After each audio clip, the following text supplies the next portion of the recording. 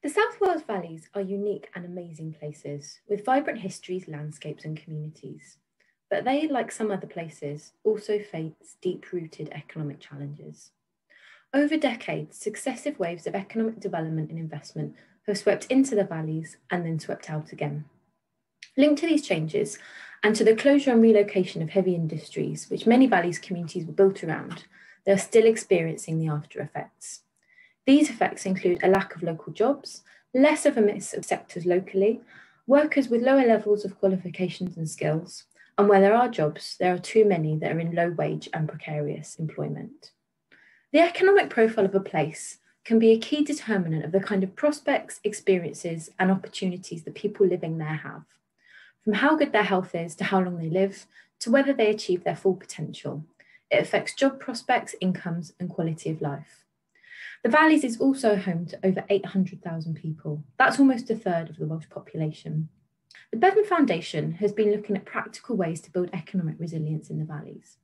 A more resilient economy is one that's less at risk when challenges come along, and when they do come along, they're able to resist those challenges to protect local jobs and industries. It's able to recover well, and it's able to recover quickly. It's also an economy where people have a say in their future and are able to participate and influence the things that affect them. It's one where there's a good level of social infrastructure to enable people to enjoy a decent standard of living, and where money and wealth doesn't leak elsewhere. We've been working to understand how social business can play a greater role in economic development.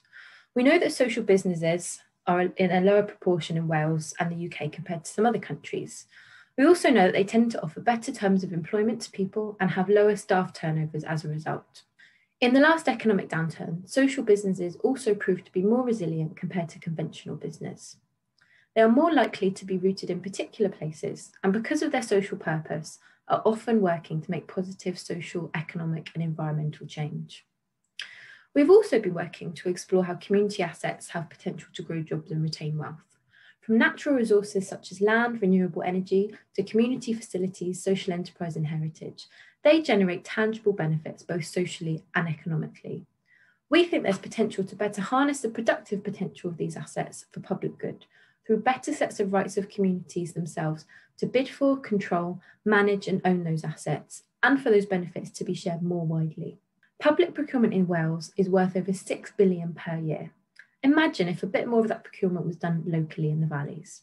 Where local businesses were more involved in the supply of goods and services, it would be of real benefits to firms and employees because it would send business their way and make them part of a secure local supply chain.